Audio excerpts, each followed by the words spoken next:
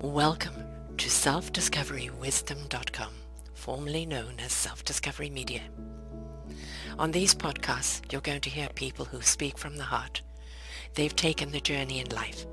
Many things have happened to them, but they've changed it to happening for them. And in their strength, their courage, they've discovered their abilities and their wisdom, and they are now sharing it here with you. Do enjoy each show.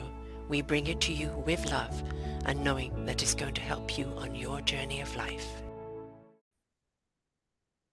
Good morning, good afternoon, and good evening, everybody. Welcome back to another edition of Your Health is Your Choice, right here at self-discoverywisdom.com. I am Sarah Troy, your host, and my guest today is Dr. Paula Gordon, and we're going to be talking about some very, very big, sensitive, and something you should be aware of: dense breasts.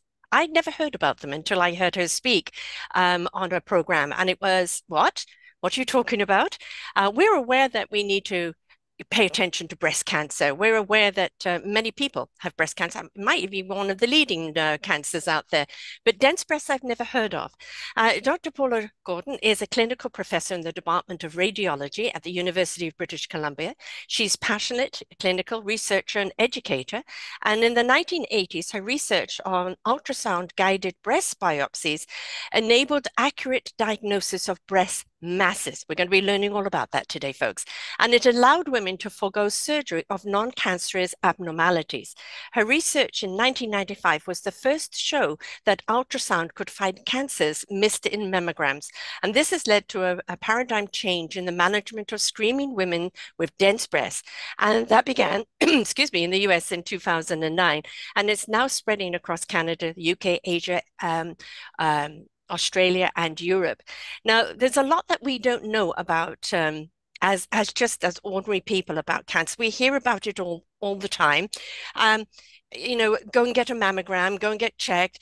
But we talked about this before the show, that there are so many places that you're 40, you may have history of breast cancer or cancers in the body, in the family, and but your doctor say, no, you're not old enough. You've got to come back when you're 50. And this show is called Your Health is Your Choice because we want to empower you to make the right choices. And later on in the show, we're going to talk about some of those obstacles that you're going to find in dealing with doctors that kind of aren't paying attention to what you are needing. And we're going to tell you how you can overcome that. We're going to be looking at some slides today. If you are listening to this, I invite you to go back to the show page, self-discoverywisdom.com, and to simply put in Dr. Paula Gordon, and the slides and the PDF will be there so you can follow what we're saying. And we're going to be looking at exactly what dense breasts are and what this means to you, and how do you find out if you have them, and what can you do about it. This is an educational program, folks, that hopefully will save some lives because you're empowered with the right information on what to do. Welcome to the show, Dr. Paula. Thank you for having me. Now, I didn't know what dense breasts are. I mean, I know what heavy ones are because I've got them, but I know dense breasts, when you were talking about it, what do you mean by that? Let's start there. What do you mean by dense breasts? I will show some pictures later, okay. But what breast density refers to is the proportion of normal breast tissue to fat. All women in their breasts have some fat, some glandular tissue where the milk is made, some fibrous tissue, and so on. And on a mammogram, fat looks black or dark gray, and normal breast tissue looks white. Now, unlike other parts of the body where, let's say, most people's spleen looks about the same from one person to the next, breasts can vary tremendously in what they look like from one person to another, yet all be normal. So at the extreme ends, you've got some women who have mostly fat or almost all fat and hardly any normal breast tissue showing. And at the other end, you've got women who've got loads and loads of normal breast tissue with almost no fat. And the reason that's relevant is that although fat is dark gray or black, all lumps, be they cancers or non-cancerous lumps like cysts and other non-cancerous tumors, are white. So if a woman's normal breast is completely black, any small lump that's white is going to jump out at us like a star in the dark sky. Mm-hmm. If a woman's normal breast is completely white, she can have even a rather large cancer that won't show, because we say it's like looking for a snowball in a snowstorm. Right. So that's the main risk of having dense breasts, is that mammograms are less accurate. Now, we still see cancers in dense breasts, but depending on where the cancer is and how much normal dense tissue is around it, they can be masked or camouflaged, if you like. Mm-hmm. So that's the biggest risk. The double whammy, I call it, is that women who have dense breasts are at a higher risk to get breast cancer than women who have fatty breasts. Now, we divide breast density, and this is fairly uniform across the world, into 4 categories, A, B, C, and D.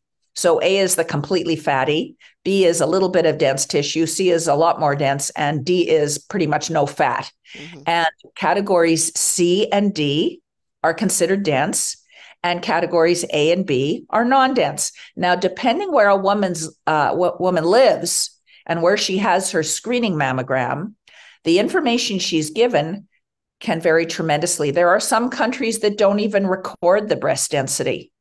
In Canada, where we are, there are now 7, as of this week, 7 provinces telling women what their category is, A, B, C, or D. And there's 3 more on board for 2023. Good. Still a couple of holdouts, because as you know, in addition to the 10 provinces, we have 3 territories. Mm-hmm. But the US got started far before Canada did. I'll tell you the story of the woman who got the advocacy moving going in the US, because she's basically inspired everyone else since. Her name was Dr. Nancy Capello. She was a PhD in educational leadership. And in 2004, after years of faithfully going for her annual mammogram, because that's the standard there, and we can talk about that later too, within about 6 weeks of a normal mammogram, she found a lump in her breast. Long story short, she was diagnosed with a stage 3C breast cancer, already spread to 13 lymph nodes in her armpit. And she had the whole works, the surgery, the radiation, the chemotherapy. And she unfortunately has died, not of breast cancer. Oh. She died from a rare complication, late complication of chemo. I've heard of that before. Yes.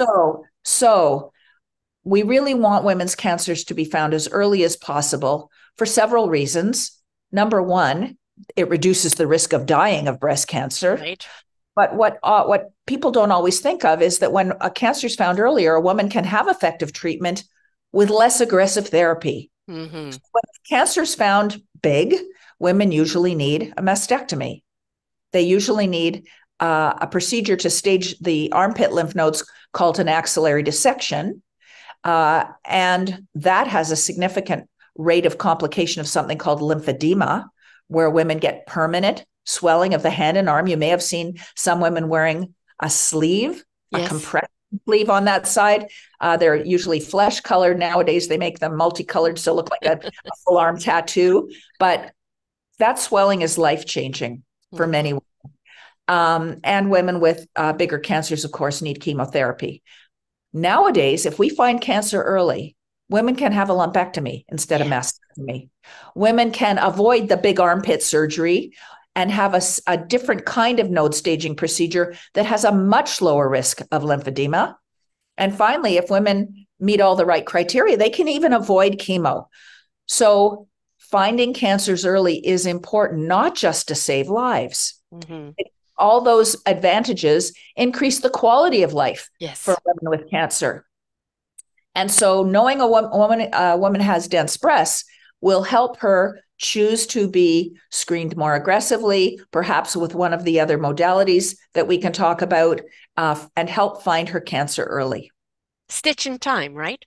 You know, stitch in time saves 9. That saying is there for a reason, is that when we can, you know, when we're aware of something happening, we can prevent it from getting worse. That goes with anything in life, right? That awareness. I know here in BC, we have 1 million people without a doctor. I'm one of them. It's extremely hard to even see a doctor right now, never mind get referred, you know, to having tests or anything. I myself went, back 2018, I went through the, is it not the ultrasound or the sonic of the breasts? I didn't do the mammogram. I did the other where is it an ultrasound of the breast? Well, it sounds like you had ultrasound, but women who have not had a recent mammogram are usually not sent for screening ultrasound. They shouldn't be. In fact, their screening ultrasound, if they had, would not be covered by our provincial health insurance unless they know they're a category C or D and they've got a requisition from their doctor. The problem, which is huge for women with no family doctor, is to have a screening mammogram in British Columbia, you have to give the name of a family doctor or nurse practitioner, or I think even a naturopath, who will get a copy of the report. And actually, that's one of the only flaws in BC, because we're the only province that makes that requirement. Right. That a family doctor. And so if you don't have a family doctor, you're going to have to go to a walk-in clinic, just so a doctor will agree that you can use their name so that you can have a screening mammogram. Otherwise, you're hooped. Yeah, and quite honestly, trying to get into those walk-in clinics today are virtually impossible. So what do you end up doing? You end up doing virtual doctors, and you're allowed one question and 3 minutes. as long as you get their name to a requisition, not the requisition, sorry, so that you can self-refer. Right, exactly. How does one know you have dense breasts? Does it only from a mammogram? Thank you for asking. Only from a mammogram. You cannot tell by look or feel. A doctor can't tell. If your doctor does a breast exam, you can't tell, because breast tissue can feel a number of ways. It can feel sort of soft and uniform. It can feel lumpy like a bag of marbles. It can feel firm like solid concrete with no texture. And all of those can be normal. Not only can they be normal, they can be fatty or dense. So the only way you can tell is on a mammogram. It's a judgment call that the radiologist makes, eyeballing the pictures. And when I show up my pictures shortly, you'll understand why. And nowadays, there's also software that some programs are using, and the software determines the density. How does the software do that? I'm intrigued. Well, it's digital technology. It's measuring how much X-ray gets through. Well, that's, of course, what determines whether it's black or white, and it's making these objective measurements, whereas when a radiologist looks at the picture, it's subjective. Right. So it's more pinpointing the problem by refining. No, it's quantifying the rather than qualifying. I won't say pinpoint. Okay. I mean, nobody likes a mammogram. They're so goddamn painful. I have very big breasts, so they really, really are painful. Am I doing it wrong? Maybe.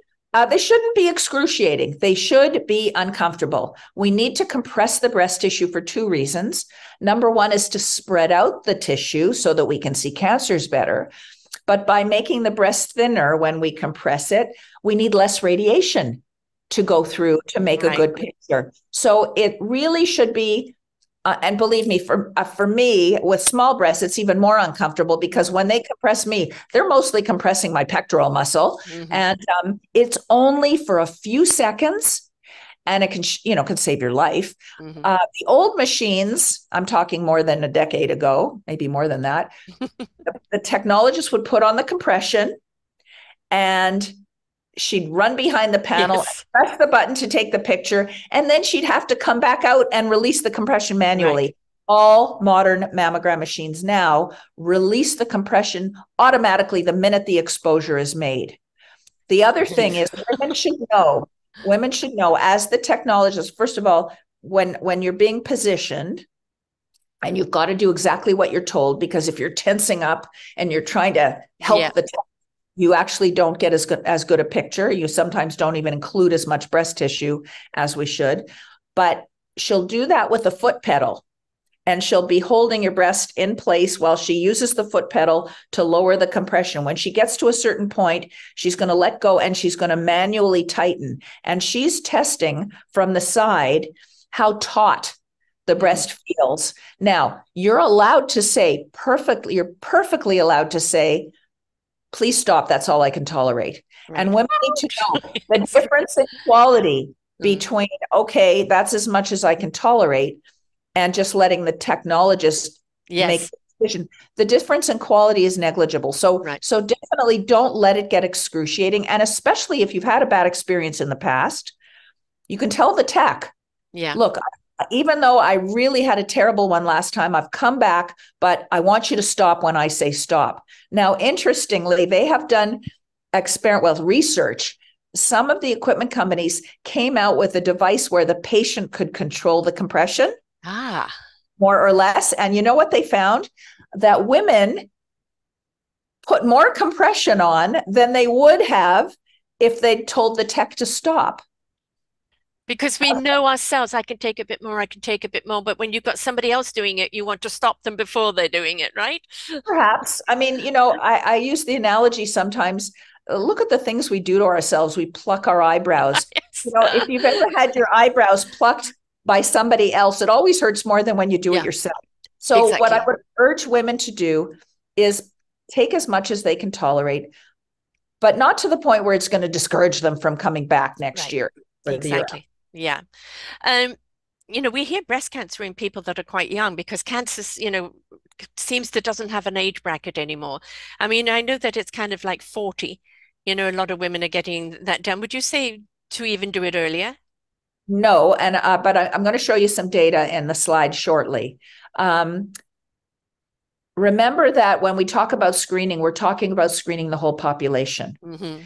And for screening to make sense, to be practical, it has to happen in a population where the incidence of the disease is high enough to justify the whole population. And 40 is the sweet spot. That's when the incidence of breast cancer ticks up. And that's when the risk of radiation from a mammogram is negligible in women older than age 20. But we don't do it, and we certainly don't do it routinely. But 40 is the sweet spot. So that's when screening programs should start. And as I've told you, there's only 4 programs in Canada that allow women to self-refer starting at age 40. We're working on that. But breast cancer can occur almost at any age. It's not uncommon between 30 and 40, but it's not common enough to screen all women in their 30s. Right. It's very, very uncommon below 30, but it happens. Yes. And those are tragic because no matter how good our screening programs are, there are going to be women at mostly at the younger age that are going to be, I don't like to use the word acceptable losses, but that's going to happen. Yeah. What age would you say that women should start checking their breasts for lumps? Well, I need to preface this by saying that the panel in Canada that makes recommendations regarding breast cancer screening, and checking your own breast is a form of screening, of course.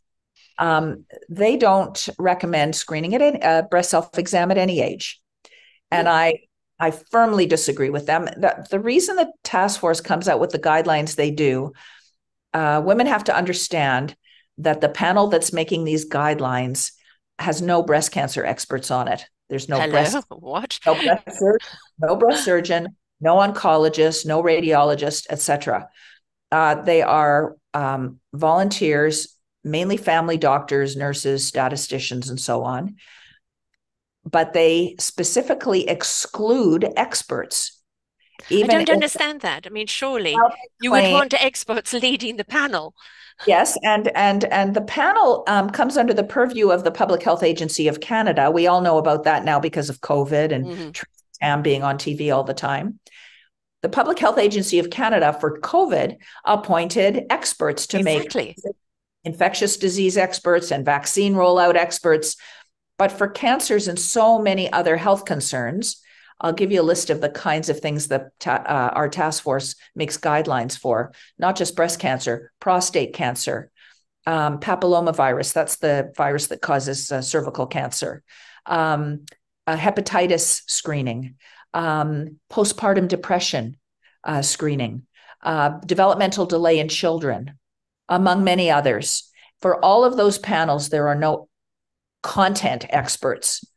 They claim to consult experts, but we know up until the most recent 2018 guidelines that came out for breast cancer screening, all of the expert input was ignored. And they just decided up front that the only research that they would consider to look for the benefits of screening were a kind of research study called a randomized controlled trial. all of the trials, randomized controlled trials of screening mammography, were performed between 1960 and the late 1980s. So 40 odd years ago. All of the data that has come out since then was ignored. And what they did is they said, okay, according to those 40 to 60-year-old studies, here are the benefits of screening. They only considered the lives saved, the mortality reduction. They ignored the other benefit I started out telling you about better quality of life by less aggressive therapy. They ignored all that. And what they did is they said, okay, now let's look at what we consider the harms of screening. And they used the word harm. I would argue that they should have said risk. Yeah. The biggest risk that they were concerned about was the anxiety a woman experiences if she's recalled for additional exams after a screening test. Well, women are used to that from pap smears and other tests. You know, there are these false alarms. They call them false positives, which is actually pejorative. It makes it sound like we told you had cancer when you didn't. Mm-hmm. But the anxiety a woman experiences if she's recalled, she goes for screening, and I'll show you some of these numbers, is very real, but it's transient because 93% of women who are recalled are told, it's okay, you don't have cancer. It was just a shadow. It was just a cyst. It was whatever. And women can tolerate transient anxiety, but instead the task force is saying, well, we want to spare women that anxiety, so let's not even screen them. And the problem is then then we lose the opportunity to find those lethal cancers. So that's the number one concern that the task force had. Okay, but before you go any further, how many women are in this forum on the task force? How many women are there? Oh, lots. And yet they're still not standing up to saying that's ridiculous.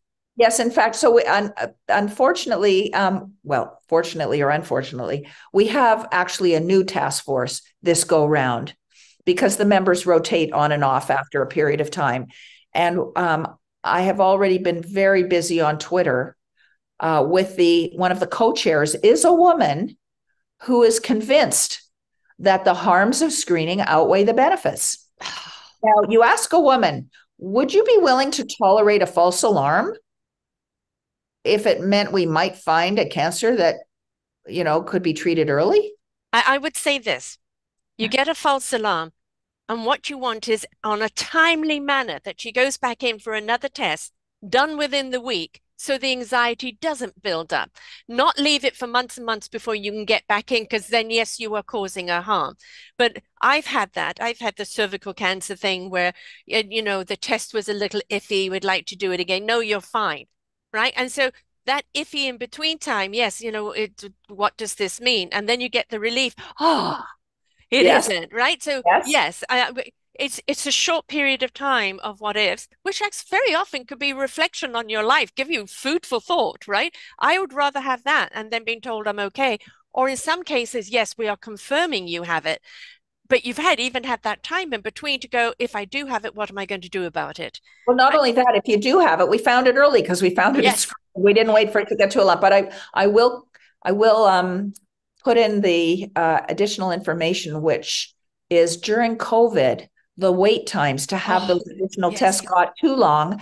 We're finally getting better, but that it didn't happen the next week, and it's still not happening the very next week. But we know that if women are informed ahead of time, there's been research that shows that if you tell a woman, and by the way, the likelihood of a false alarm is on a woman's very first mammogram, because we have the priors to compare to. If we see a lump on her mammogram, the first thing we do is see if it's been there. Well, it's been there for 5 years. It hasn't grown. That's for sure not a cancer. We don't even call her back. Right. But women need to know the numbers that I just gave you. 93% of women who get called back don't have cancer. And the small, it's even more than that. The small number who do, at least we found it early. So I think that the research has shown that if you inform women of that ahead of time, that the anxiety won't be so bad. Now, there's some women that as they're convinced themselves, okay, I'm one of the few. I'm going to be the one that has cancer. But we do the best we can. Exactly. You know, again, this show is called Your Health is Your Choice. And the reason is the more educated you are. And, I didn't know we had this panel or that this panel is really not listening to the latest technology, not listening to the latest information that is gathered around the world. It's not just gathered in one area.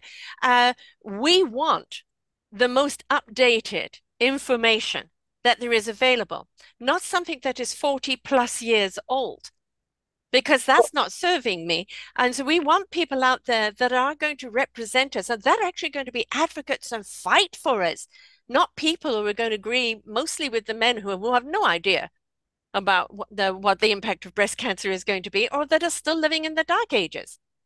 So this is why I'm spending time with you. Yes.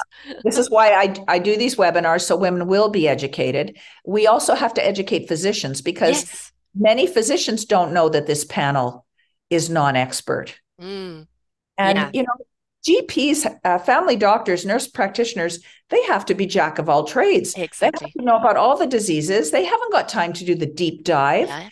But when I do lecture and show them all the data, and I'll tell you, let me just backtrack for 1 second.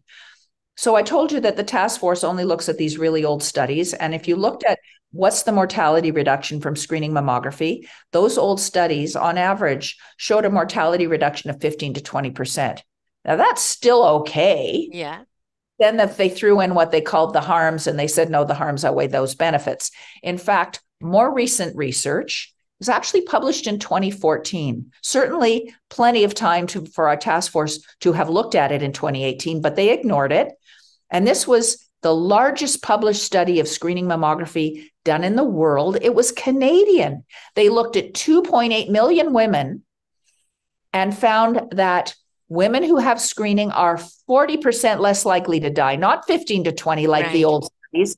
Not only that, but when they looked at women 40 to 49, they were 44% less likely to die of breast cancer than women who don't have screening. There's actually some new research out in the last couple of months from my colleagues at the University of Ottawa who worked with Statistics Canada. And this was really interesting because we know which provinces allow women to come in the 40s and which don't. And they compared the stage of diagnosis when a woman's diagnosed with cancer in the provinces that allow screening at 40 and the provinces that don't. Now, the data was not specific to which of those women actually had screening. So if a woman lived in a province that allowed at 40, but she didn't go for screening, she was still counted. And so these results are actually conservative. They showed that in the provinces that make women wait until 50, well, obviously women in the 40s who get cancer are diagnosed at a higher stage because they didn't even have the opportunity for screening. But interestingly, even women in the 50s in those provinces were diagnosed at a later stage than in provinces that could screen in 40 because by not screening women in the 40s, you're not finding those earlier cancers that are going to show up when a woman turns 50 and older. So not only do we have data that shows that screening has a tremendous impact on the mortality reduction, we are showing the harm of the task force's current guidelines. And yet in their next review, we have no guarantee that they're going to even look at that study that showed how bad their screening guidelines were and why they have to change them. And why might that happen?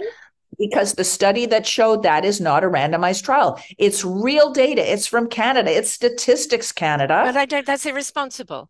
Yes, absolutely. And we have to call it out. We as women, as men who love women, this is where we have to call them out and say, we demand that you are up to date with the very latest information, that you are current with your process and your proceedings, that we will not tolerate you resting on your laurels or what you believe. We want the updated data on what we need to do so we can prevent.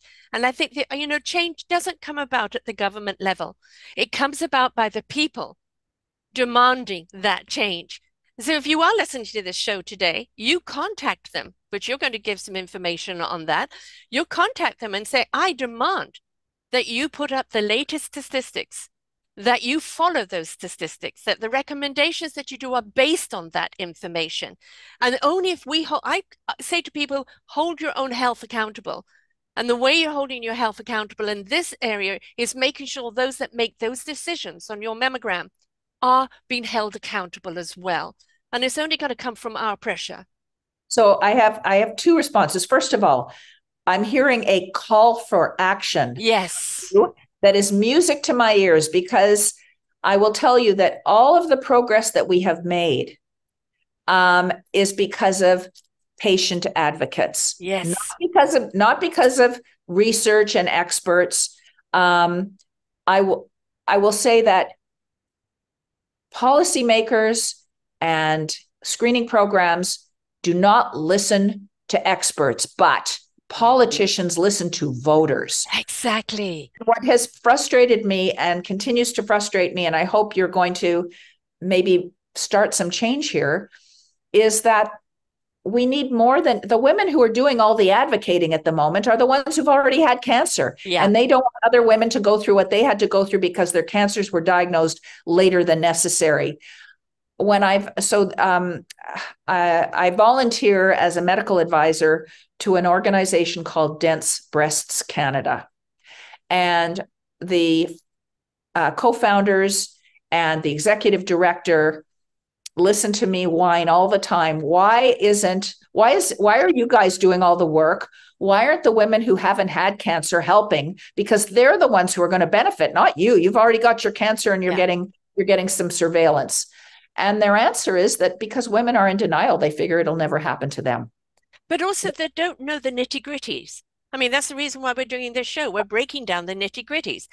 I had no idea what dense breast was. I'm nearly 69 and I've never known what dense breast mean, or that the fact that it puts you more at risk. I never knew that. No doctors ever told me that. When you go for your next screening mammogram, when you finally get a doctor to let you use your name, as of October 2018, only because of Dense Breast Canada and the women advocates, BC became the first province to tell all women their density category, A, B, C, or D.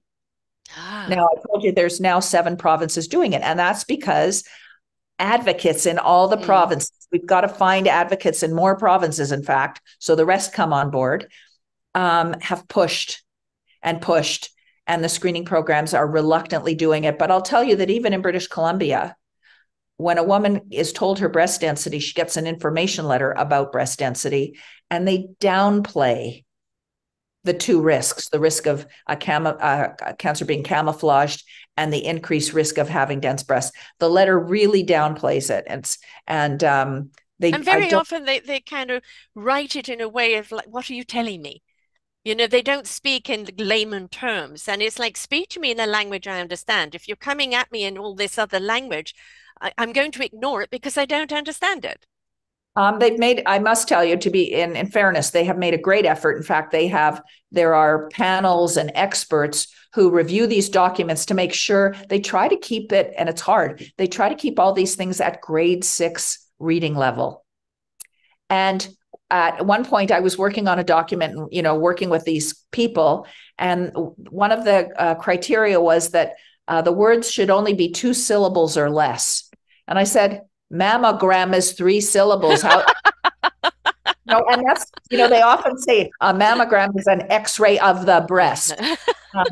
But to be fair, they do make an effort. And I think if you look at the BC Cancer website, you'll see that it's pretty lay language, but they certainly downplay the significance of dense breasts. And I don't think they even encourage women to have supplemental screening. Now, the good news, Ontario was the latest province to come on board. I'm not sure where your listenership is. They're from all over the place. The US, North America, they're all over the world.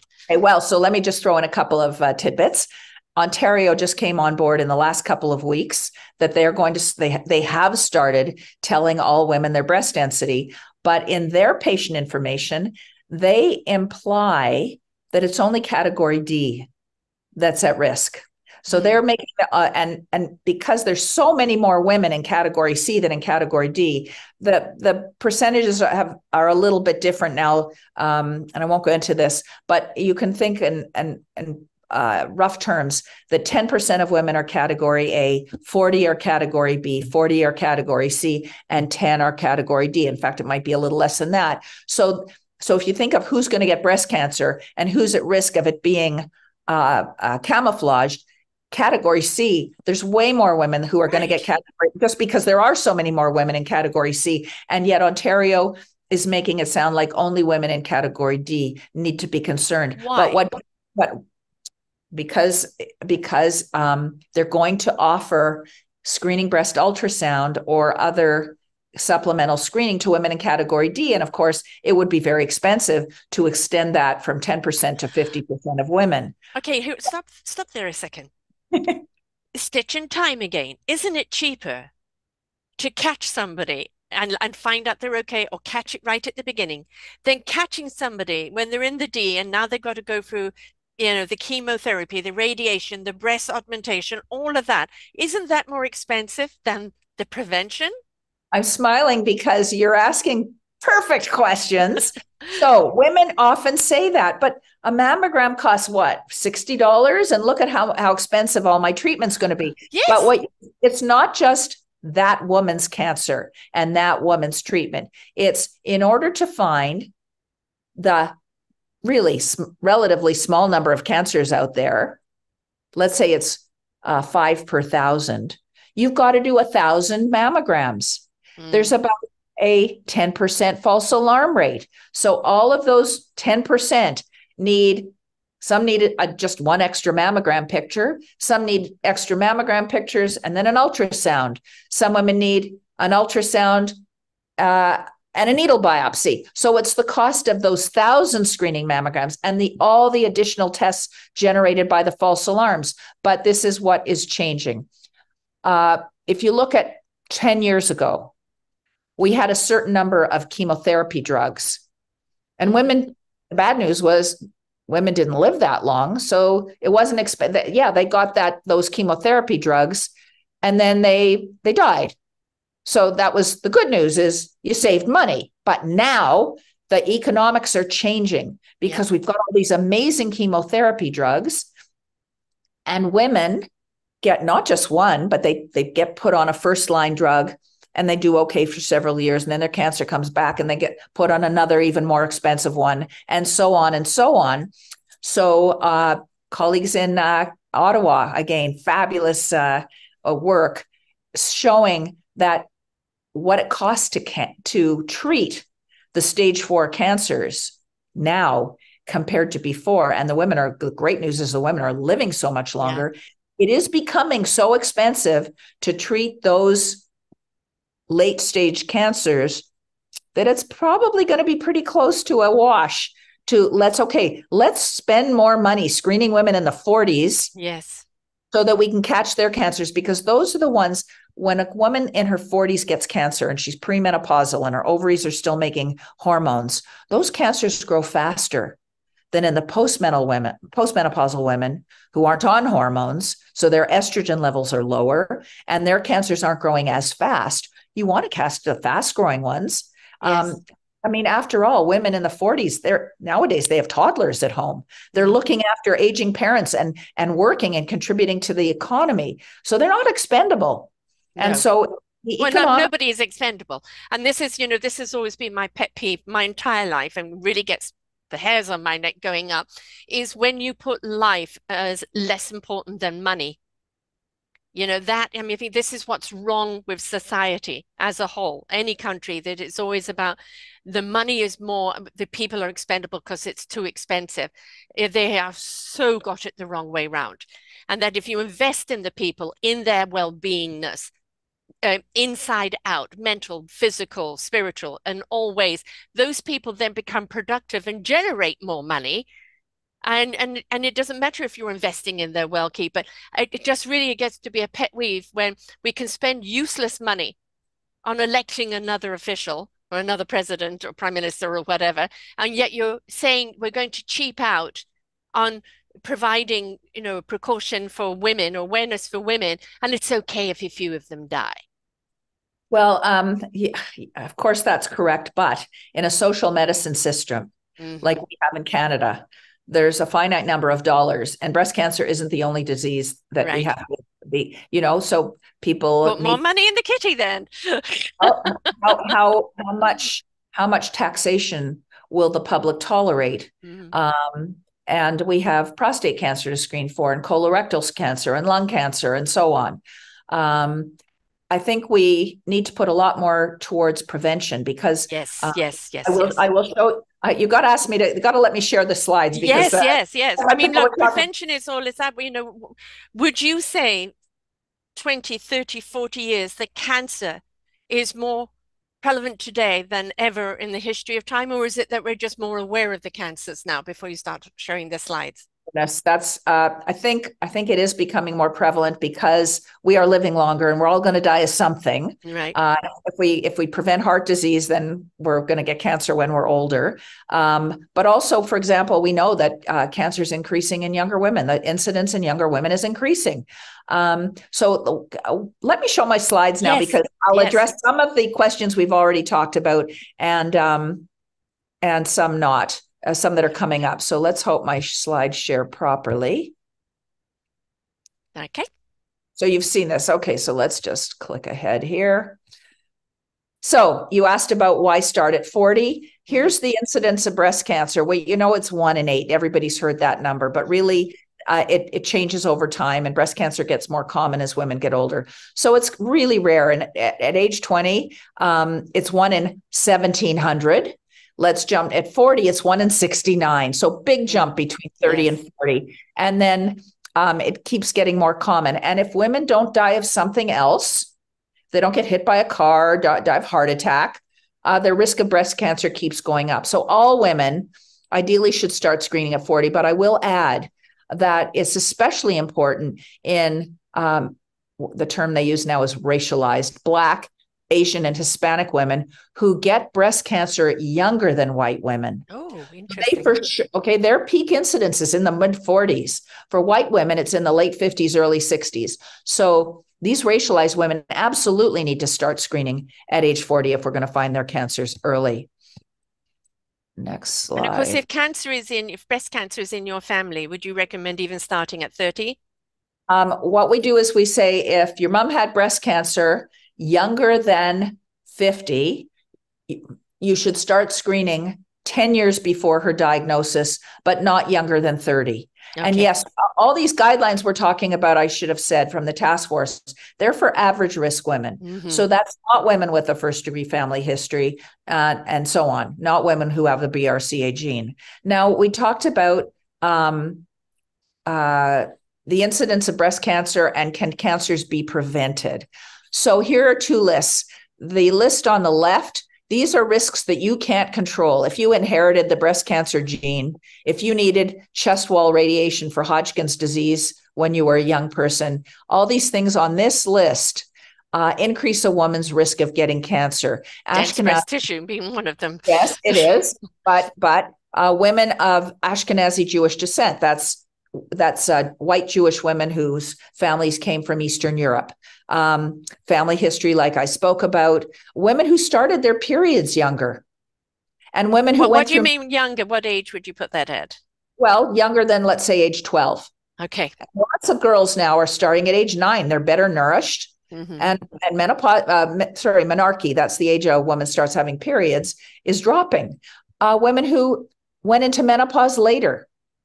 These are all risks you cannot control, but look at this list, because this is the list that women can control to some extent to reduce their risk of getting breast cancer. Maybe for the people who are just listening, actually cover what they all are. So I am going to read that. Yes. Wonderful. Thank you.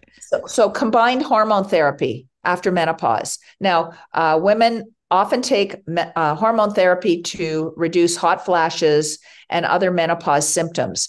And we know that women in the 80s and before that who took Premarin and Provera, that was the standard combined therapy, and they took it for longer than 5 to 7 years, were at a higher risk to get heart attacks, strokes, blood clots, breast cancer. It's different now. We don't use those drugs anymore, but still, women should feel, by all means, use combined hormone therapy to improve your quality of life. but for the shortest possible period of time, and certainly use modern drugs that are better than the ones I just named. We know that dietary fat consumption increases a woman's risk of getting breast cancer. Alcohol is a big one. Women hate hearing about this. Yes. But the new Canadian guidelines are to try to stay to 2 drinks a week or less. And I have women say to me all the time, oh, I don't drink that much. I just have a glass of wine every night with dinner. 3 drinks a week is known to be associated with increased risk, not only of breast cancer, but other cancers. Can I ask you about that though? Because like in the European thing, glass of wine with dinner is something that is just traditional. Do they have a higher cancer rate over there because of that? Or is it because they've been doing it forever? It might be because they have a healthier lifestyle and they walk everywhere. They're not overweight. Yes. These are, this is sort of a combined picture here. Right. So lack of exercise. We know that moderate exercise reduces breast cancer risk. So a sedentary lifestyle increases your risk. Everybody, if you're used to sitting around watching TV after dinner, get out and go for a walk. Smoking. That's one of the more minor ones. But excess body weight after menopause is a big one, because even though a woman might be menopausal and not taking estrogen, the adrenal glands produce a hormone that's converted to an estrogen-like compound in body fat. So women who are overweight have excess estrogen levels. There's something called the BMI. Body mass indicator? Yes, and you can go online and just Google BMI calculator, and you enter your height and weight, and be honest, we're all a little shorter than we used to be. Yes. You come up with your BMI, and if you're in the obese range or even overweight range, you got to increase your exercise and reduce your calorie intake. So these are things you can control. This is one of the myths that's out there. Women say, well, I don't have to worry about breast cancer because there's no breast cancer in my family. In fact, 85% of women who get breast cancer have no family history. Yeah. And even doctors don't know that. That's why all women need to get screened. So less than 15% have a family member with breast cancer, and the incidence of the breast cancer gene is even lower than that. So everybody needs to be screened. Here's a website I like called Know Your Lemons. So a lot of women think that, if they're going to find a breast cancer in themselves, it's going to be a lump. Well, there are actually loads of ways that breast cancer can show up. And it can be that there's an indentation in the skin. It can be that the skin's kind of swollen and firm and looks a little bit like the skin of an orange with little dimpling in it. The nipple can be retracted, but they have a website and they have an app, and they just use lemons in the egg carton to kind of show you what that might look like. So women need to know it's not always a lump. I remember seeing a patient who had a big, hard cancer. It was occupying about half of her breast, and she'd been ignoring it. And I said, why didn't you come in sooner? And she said, well, I didn't think it was cancer. It didn't feel like a pea. Right. So any change, and women can only know if there's been a change if they know what their normal texture is. Right. Maybe their normal texture is the bag of marbles. That's okay. Get to know it. You don't have to obsessively do breast exam once a month. But if you're premenopausal, try to always do it when you're just finishing your period, because lumpiness changes through the menstrual cycle. Most women's breasts are more lumpy and tender before their period, and then better after. So always check after the period, and that way you're comparing apples with apples. So again, knowyourlemons.org and have a look. You can load the app if you want. So, and we've talked about this. Why do we screen? We screen because we want to find cancer as early as possible, not only to save lives, but so that women can be treated with less aggressive therapy and have a better quality of life. Here's another factoid for you. So we don't typically talk about survival, the length of survival, because of something called lead time bias. And that's why our task force is so obsessed with using randomized controlled trials. But there are better ways of looking at it. But the fact is that if you're diagnosed at stage 1 or 0, the 5-year survival rate is almost 100%. Yeah. And the good news is that about 65% of women are diagnosed at that stage. Mm-hmm. But if you're diagnosed at stage 4, the 5-year survival is only 23%. About 6% of women are diagnosed at that stage. So 5-year survival is an easier concept to grasp than mortality reduction. But so this is why I'm showing you this slide. Now, I don't know what your listenership is like, but if you have women who've never had a mammogram, I've threw this slide in just so they know what to expect. And I see you nodding. Yes.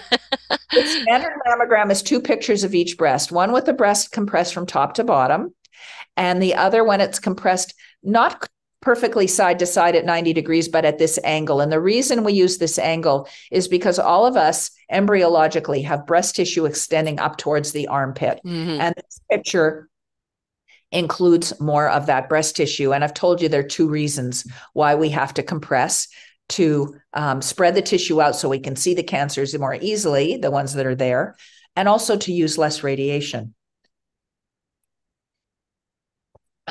Just to address one myth that's out there, women who have breast implants can and should have mammograms. The technologists take the usual pictures, and then they take a couple of special pictures to get the implant out of the way and compress only the patient's native breast tissue, which helps us see the cancers. Those are done very carefully, and the techs know what they're doing. So, of course, people who have their breast implants are always worried about it bursting, right? Yeah, no. No, especially the newer implants are much more sturdy. Yes, if a woman's in a car accident and she has a steering wheel injury, bashing into the steering wheel, yes, implants can rupture, but not from a mammogram. So this is the picture showing the different kinds of breast tissue, the different categories, A, B, C, or D. And you can see that category A is completely dark gray with just a few white lines. Those white lines are blood vessels and what we call Cooper's ligaments.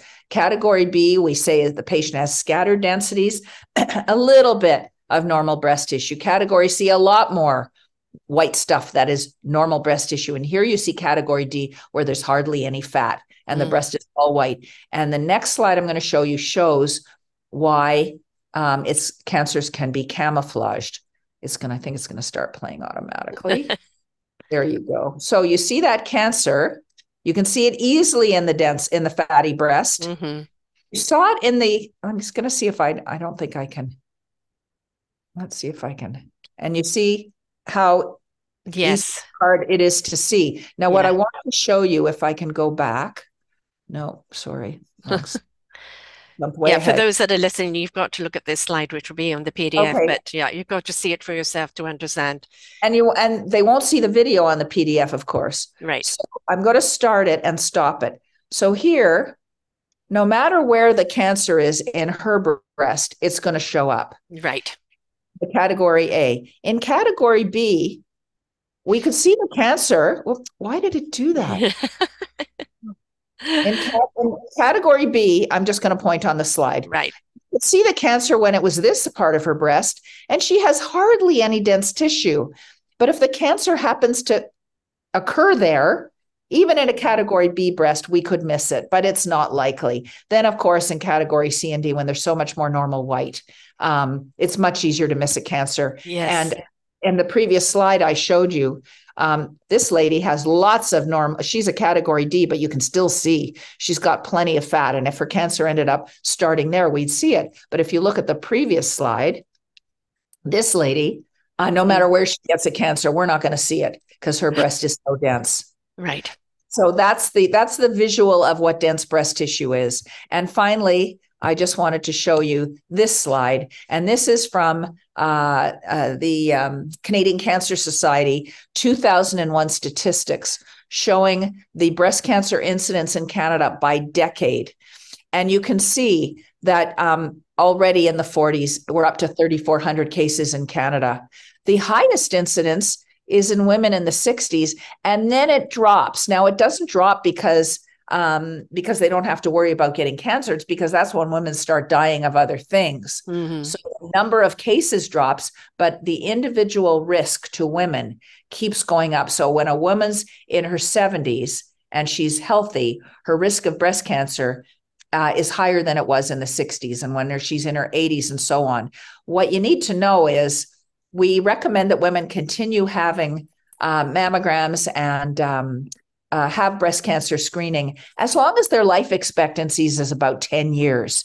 And Statistics Canada shows us that for a 75-year-old woman, that's when some screening programs stop screening women. A 75-year-old woman, a life expectancy is 13 years. We're talking about a healthy woman who doesn't already have a metastatic lung cancer or pancreatic cancer. For a healthy 80-year-old woman, it's 10 years. So if a woman's 80 and she's healthy, she should keep having screening. I have a friend who's 84. She bought a bicycle last year, and she rides 10K 3 times a week. Wow. She's still getting mammograms. Of course she is. She's healthy, and she's living a healthy lifestyle. Now, this is something that's confusing to so many people. You're living a healthy lifestyle. You may not have the fat. You're being exercising. You're eating well. You're looking at the sunny side of the street with the attitude. Yet you could still get cancer of the breast. Is there anything that we can do to reduce that possibility of getting cancer, or is it inevitable? So for women at average risk, okay, not the women with the BRCA gene. No, it is a crapshoot. Do everything right and cross your fingers. Nothing you did wrong. Right. Tell women, do the best you can so that you won't feel guilty. Mm-hmm. I mean, if you get breast cancer and you've been a big drinker your whole life, you might feel a little, maybe I shouldn't have had that much alcohol. Maybe I should have exercised more. Maybe I should have, whatever, eaten more vegetables. But even if you do everything right, you can still get cancer. The women with the breast cancer gene, so we just talked about the average lifetime risk is 1 in 8. The women with the breast cancer gene, some of them, their risk of getting breast cancer is 80%. So 1 in 8 is 12%, right? So right. So it's in that case, it's just a question of when. Almost. And those women, some of whom you know about Angelina Jolie, need to have prophylactic mastectomies. Now, they won't do a prophylactic mastectomy in a woman who's at average risk because we say just keep getting screened. On the other hand, we're not optimally screening women. We're not screening them every year. We're not optimally doing supplemental screening for women with dense breasts. So I have a problem with that. But no, those women are not going to have a mastectomy. And also for women with the breast cancer gene who don't want the mastectomy surgeries, there are drugs that reduce risk, but they all have significant side effects, and they're not prescribed for average risk women. Well, how much would you say, and I know I'm going way out of the medical here, but I think it's kind of proven in many cases of that, what I call the sunny side of the street approach to life, the good attitude, really not feeding the fear, not feeding the doubt, not feeding past pains, but really kind of living, kind of, I call it that higher frequency of life and really immersing into it. Because, in the research that I've done is that a lot of the cancers could be genetic, but a lot of them also could be very much due to emotional diseases, due to, people becoming so stressed that they create the disease. What do you say to that? Or is it too far out of your field? It is out of my field, but there's no data to support that. In fact, it's great when women can stay positive, like you're describing. But the fact is, we all have stress. We all have stress, even those of us who are super healthy. So no, and I especially don't like it because it almost assigns blame to women for, you got cancer because you didn't have a positive attitude. Right. And that's, I don't like that. I also don't like the battle analogies, women lost their battle with cancer. Because it makes it sound like they should have fought harder. Right. Yeah, exactly. But I think a positive attitude definitely does help in how you approach it. There are an awful lot of people that when they get a diagnosis of cancer are dead very quickly because, it's a death sentence. Where today, it's I have this, then now this is what can I do about it? How can I fight this disease and win? So it means actually it's inviting you to be proactive in your own healing by doing whatever it is that you need to do. So I think that that positive attitude is don't look at it as a death sentence. Look at it as, okay, this is a challenge I have to face in life. And what do I need to know in that challenge? That's a good attitude, but I wouldn't say that not having that attitude is going to make them die faster. As long as women do as much as they can, let's say they have the positive attitude and then they get cancer, or at least they had the most enjoyment out of life until the cancer came. And yes, they're going to face it as a challenge, and they'll do the best they can, and they'll get the best treatment that they can. And no, at least they did everything they could at the end. Now, I know that this has been something that's been brought up elsewhere before, but I'm going to ask you this. I was the one in the talk that you did when I talked about wire bras, because some people have said the wire bras can cause cancer, and you're saying definitely not. But also, if somebody has an impact on their breasts, an accident or something that hurts them, can that put them at higher risk, or is this something they need to be aware of? Nope. Good to know. I hate the wire bras. Don't wear, no, I mean, don't wear. There's so many bras now that don't have underwires. Yes, there's still not some for the double Ds, though. So it's still hard to find those that can lift them up. But yeah, bras can be very, very uncomfortable. So I would imagine that you're doing your breasts a favor to find that bra where it does feel extremely comfortable, because you may not be causing cancer, but what you are doing is not serving your breasts in any way, because by wearing the wrong bra. Whether you wear a bra or not doesn't influence your breast cancer risk. And whether your bra is comfortable or not doesn't affect breast cancer, just affects your comfort. Right. So do what works for you. The other myth that's out there is deodorant. Deodorant doesn't cause breast cancer. Right. Especially now. Women who are breastfeeding, I did hear way back that if you breastfed, it's a better prevention. Is that an old wives' tale? Nope, that's true. In fact, the magic number is if you breastfeed for a year, and that's not each child, that's all together. Right. That would be a risk reduction, but it's not something that most women, most women, by the time they start looking at breast cancer risks, they're way past their breastfeeding years. So right. It's water under the bridge. It's, having more children and starting younger also reduce risk, but nobody's going to have more children just to reduce their breast. Exactly. Definitely not. And of course, it's getting much more common to have children later in life. Yes. There was a time when women started their families in their late teens. Yes. And now we have women in their 40s having their first child. Yes, exactly. My daughter had hers at 32, 34. I finished at 34. I have a friend who had hers at 37, 39, and 42, and some people having even older. So yes, the family dynamics have changed quite considerably. Now, for more information, what are the best sites for people to go to? Well, I'm going to send you the slide set, and I will put one of the slides I will add to it that I didn't show just now, give some more resources. I would recommend women look at Dense Breasts Canada. That's breasts with an S, canada.ca, and mybreastscreening.ca. Now, we've been focusing on Canada. I will just throw in that it's much different in other countries. The UK only screens every 3 years, which is really not doing that much good. No.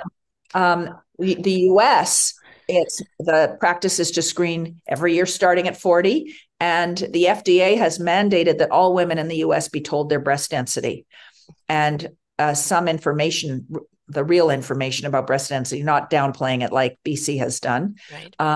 So within Canada, it varies by province, and if you want to know what's available in your province, The companion website to Dense Breast Canada is mybreastscreening.ca. You click on your province, it'll tell you exactly what's available in your province, and those websites are kept up to date. Women if there are any women listening who've had cancer, please consider sharing your story. There's the story site page of Dense Breast Canada, and please offer to help advocate. Women, you were the call to action you started out with. Women need to write, and that can be done by email, their member of parliament, their in Ottawa, the health minister. Tell them that they need to restructure the task force so that it not only consults experts, but that the experts are kind of driving the train. Yes. So their MP and the health minister, and we have a new health minister, they should write the same letter. Just write it to all three all over the place. The PHAC, the Public Health Agency of Canada, and their MLA or MPP in their province, to make sure their province is doing everything that can be done. Yes. And folks, I often talk about this, having, you have a book club, have a podcast club. Everybody listens to the podcast, and after that you share your perspectives, you share what you got from it, because now you're broadening the knowledge, but you're also broadening the experience. This is something I want you to talk about. Don't be afraid to talk about it in men's company, because they need to be an advocate for women they love as well. And so we need to make sure that we are letting people know. Do you know? Have you heard? Listen to this podcast, reach your MLA, talk to the health people, demand that we have the experts in place, demand that they listen to women. This is our lives that they're talking about. They shouldn't have choice over our lives and how we live it, or when we should die, or whether we are a statistic that's easily got rid of. No, we all have that right to that testing. And yes, okay, it may be expensive to test for all the cancers, but when you're not testing and you start treating, you are quadrupling the expense. So the old stitch in time, catching things right at the beginning when you can do something about it, is so much more empowering across the board, including the monetary board, the money board, and it just makes more sense. I'd like to see more common sense come into play, and less politics, and more listening from the doctors, from the patients, and more paying attention to what the latest information is, latest technologies are, and what we can do to empower ourselves, but also, power each other. But we're going to make their lives easier by giving them, I need to know A, B, C, and D. I want you to have this up there that's accessible for me, that this information can be passed on. I don't want any cloak and dagger, and I don't want your personal opinion. I want your professional opinion, based on that you are up to date with the current information. The only way we're going to see that change is we are the change that generates the change. So please make sure you share this far and wide. Make sure that you are talking to everybody that you need to talk to. Whether you have cancer, have had cancer, or do not want cancer, be the advocates for the change, because that's the only way we're going to make a difference. We are the difference that we seek. Thank you so much for coming on today and sharing this very valuable information. My pleasure. To everyone out there, remember, your health is your choice. And sometimes somebody else is making that choice for you, but you can change that, okay? When we empower ourselves through knowledge, we empower ourselves to do something about it. So until next time, bye for now. We hope that you enjoyed the show. There are so many more for you here on selfdiscoverywisdom.com. Just go to the podcast tag at the top there, and you will see all the many genres and all 3,000 shows ready for your listening. We are here to serve you, to help you on your journey of life, and we know that through inspiration, it begets invitation. We are supported by you, the listeners, and those that we interview. Anything that you can spare us in donation would be greatly accepted, and we do hope that you enjoy the next show.